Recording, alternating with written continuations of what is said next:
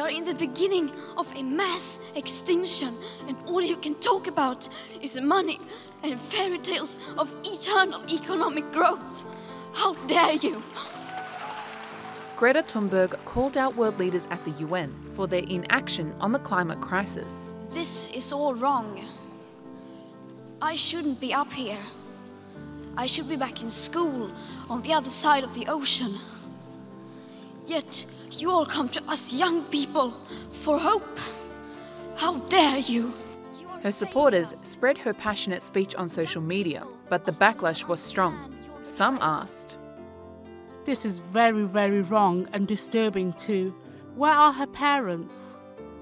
And compared her to horror movie characters. Anyone else find that chilling? A time of tribulation has come. A test is at hand. The final test. The US president also added to the pile-on. She seems like a very happy young girl looking forward to a bright and wonderful future. So nice to see. But these efforts to undermine Greta and the movement she started seem to be failing. They often come from people who have a history of climate denial. And activists say some critiques have an element of sexism about them. I think some people's unease with Greta Thunberg is that she rarely smiles. Girls and women are supposed to be smiley to put men at ease and appear emollient, and she's just not playing. For many, Greta is on the right side of history. The world is waking up. And change is coming whether you like it or not.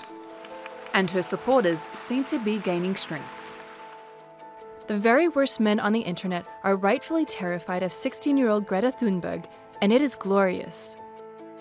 She has been nominated for a Nobel Peace Prize and is part of a group of young people who went to the UN to accuse Argentina, Brazil, France, Germany and Turkey of violating the Convention on the Rights of the Child. The complaint is symbolic, but meant to pressure governments to reduce their environmental impacts and protect children's rights. China, the world's biggest polluter, has not ratified the treaty. The US hasn't even signed it. That may have been on Greta Thunberg's mind when she saw President Trump enter the room yesterday. And millions of people likely feel her frustration.